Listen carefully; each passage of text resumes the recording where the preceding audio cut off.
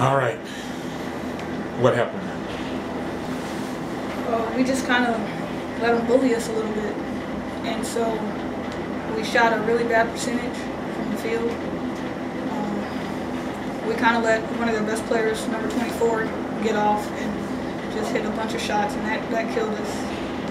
I think we did a pretty good job on 54 in the paint. I think we did a decent job on her, but we just allowed their outside shooters to get good looks at the basket. So. Was it? What's it, basically what I guess what I'm asking is why such an early fall off? You know, the game starts and nobody's there. Yeah, from the jump, we were very flat to start out. We weren't getting out in transition, and that's a big part of our game. We weren't running the ball. We weren't really getting into offense. It kind of seemed like we were very stagnant to begin with. I can't give you a reason why. I can only say that we can't let that happen again. We just have to learn from it. Second half, you all made a determination. You attempted to get back into the game. The game was more competitive in the second half. So I guess everybody pretty much made it as a team, made it up in their mind.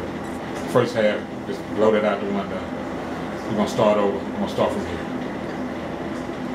So extended minutes, not being able to finish the game with Custer on the floor, and you kept going. Just give me something on that. Yeah, not having Custer's huge, but whoever's out on the floor, we have to play, we have to fight, and we have to go out and try to win the game. I think we got within 7, and so just pushing the ball, just having more energy. When we were coming back, we were getting transition, we were pushing, we were playing energetic. You know, we had a lot more energy about us, and so you know, whoever's on the court, if Custer's out or if D's out, if whoever's on the court, we just have to play hard, no matter who's out there. Okay. It answers one question, but the other question is still out there. How were they allowed to bully you all around? Was it pretty much just a physical situation? It was a physical. They were a physical team, and we didn't deal with their physicality well. Like when you get pressured, you have to attack it, and sometimes we just kind of cowered away. We didn't go at them, and so that's just a learning experience for us. So coming out of this, next time we play a physical team, we just have to be more aggressive, and ourselves we have to get more physical. Next game is Friday. Play Texas A&M, Corpus Christi.